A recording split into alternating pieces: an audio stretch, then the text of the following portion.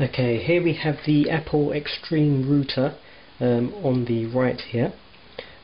Beneath the router, that's the router there, beneath the router I've got a little Belkin USB hub. That hub is actually for the Mac Mini, but as you can see it fits under the AirPort Extreme Perfect.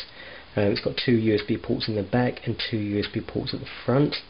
At the moment I've got two 640 gig hard drives here. These are USB powered hard drives connected into the back, which leaves my front two ports free for anything else I wish to add, such as USB pen drives and so on.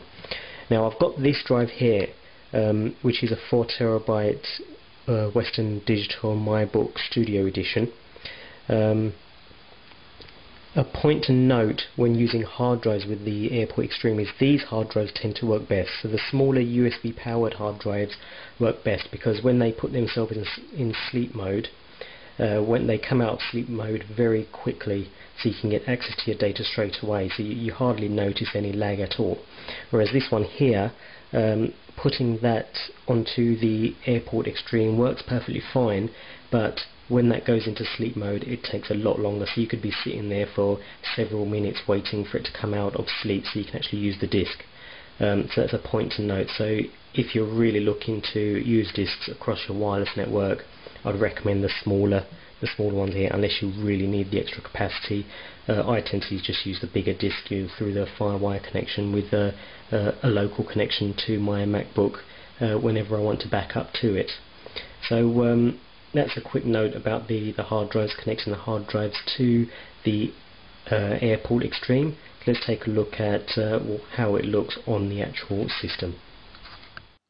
Okay, so as we've seen on the actual AirPort Extreme router, you simply plug in your hard drive or any USB drive. You then go into Finder. You'll see your AirPort Extreme router listed here. This will not normally be here if you haven't got a drive or something connected to the router. So this will be listed here. Click on it and there's your hard drive. So any other drives you've connected in any other USB ports, if you're using a hub like I do, will be listed here, and you access it as per normal.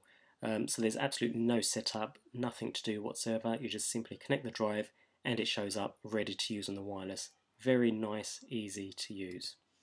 Hopefully that has helped you if you're thinking of buying the AirPort Extreme router. Can't recommend it enough, does everything you need it to do. And sharing of hard drives over the wireless network is very nice and easy to do.